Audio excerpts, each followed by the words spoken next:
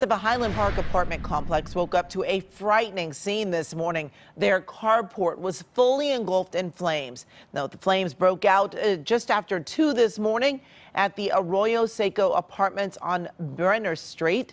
KCAL 9's Joy Benedict is live at the scene to show us all of the damage. And Joy, this was a huge fire. A huge fire, and simply terrifying for so many people who lived here, Amy, as they simply saw a wall of fire and not really sure where it was coming from. But take a look at the damage here the morning after, as the sun is now starting to come up. And this entire carport used to be filled with cars. What is left behind is simply, well, not a lot of ash and just the remnants of the cars behind it. And if you look over here to the left, I don't know if we can get all the way over. It shows you just how close that fire came to this building. But the good news is the building is still standing.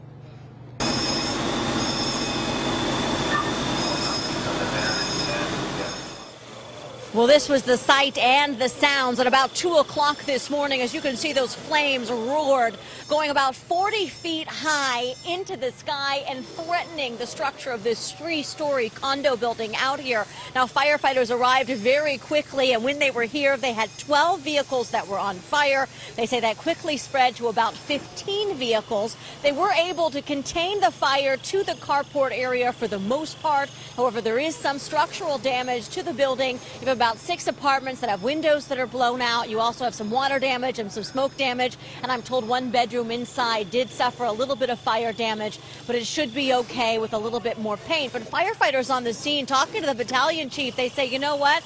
They were here, but what really saved this building wasn't in fact the firefighters, but it was the people who lived here. He said when he arrived, they had 8 house lines, those hoses that are inside the interior of the building, through the apartment, spraying down the balconies, doing everything they could to save this building. And quite frankly, he says it worked.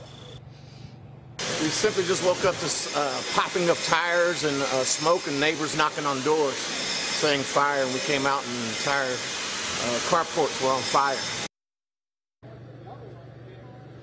I mean, just a terrifying situation, but really a story of neighbor helping neighbor. The smoke detectors went off. Someone pulled the fire alarm for the building. Everyone grabbed hoses. The fire department says when they came out here, there were 60 people out here trying to fight this fire on their own. And again, they did a great job. Of course, very sad to see all the loss here behind us. Also, a lot of storage units behind those cars. But the best news is, Amy, everyone is safe and no one was injured. And this damage can, of course, be replaced. I'll send it back to you. All right, Joy, thank you so much for that.